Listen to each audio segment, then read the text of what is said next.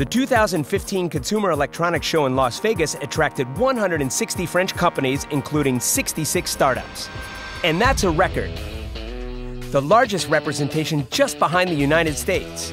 French tech scored a slam dunk, and its inspiration has impressed the world, especially in the realm of connected objects, the ones that change our lives. Withings has caused a stir with this Real watch that also monitors your energy output and monitors your sleep. Connected health is a booming market. Gyroptic, the small startup from Lille, stole the show with its 360-degree camera. It was such a technological gem that it attracted to its stand Minister of Economy Emmanuel Macron, who came to Nevada to support French tech. Vous avez l'impression que les Français ici changent le monde ou pas? On est en train de changer le monde. Ceux qui sont là sont vitrines, mais ils le changent depuis Lille, pas depuis Las Vegas. Hein. Another stand under siege was Print, which is launching a mini printer for smartphones.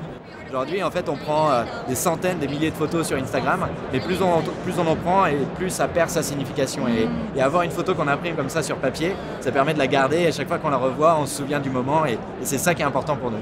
Nous, avec David, on est tous les deux de Polytechnique et on a étudié à Berkeley. Et en fait, c'est là-bas qu'on a commencé à travailler ensemble. On a choisi d'aller en Chine, à Shenzhen, donc c'est la Silicon Valley pour le hardware. Et donc, en 4 mois à peu près, on a dû faire évoluer notre prototype une dizaine de fois. Donc, à chaque fois, on changeait le design, la partie hardware. Donc c'est comme ça, c'est par amélioration successive qu'on arrivait à ce produit-là.